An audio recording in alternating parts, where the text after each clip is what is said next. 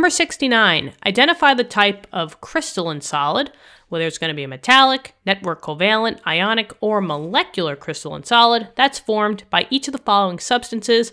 And then we have this huge blob, CH3CH2CH2CH3. Now, if we just group the elements together, I have 1 carbon, 2 carbons, 3 carbons, and 4 carbons. So this would be, can I do it like that? I guess I'll just say C4.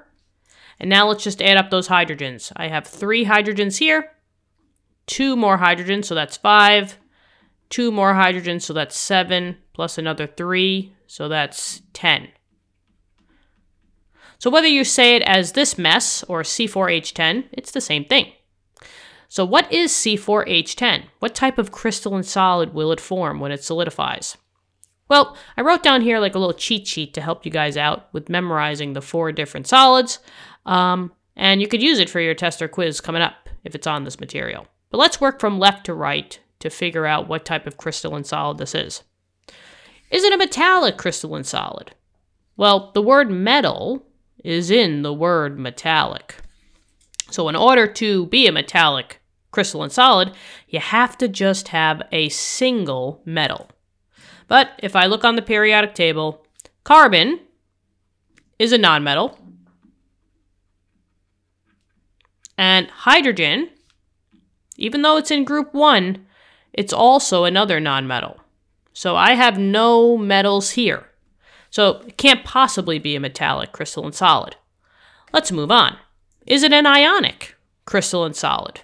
Well, ionic crystalline solids come from ionic compounds.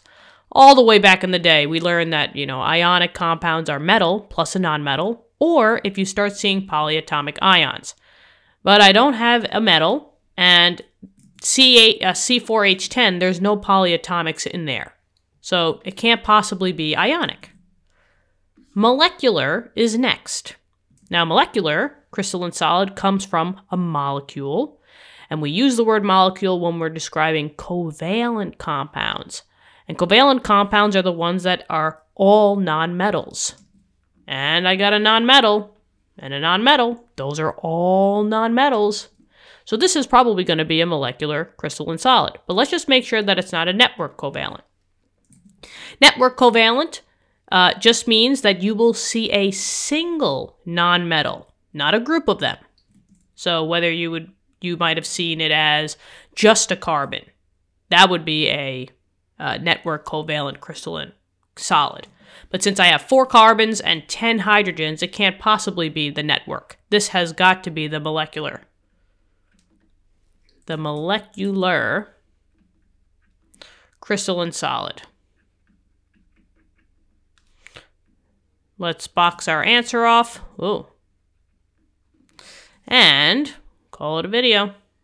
Love it. What'd you think? Okay. So, easy peasy. Thank you for viewing the video. I hope this helped you out. Good luck on your future tests and quizzes.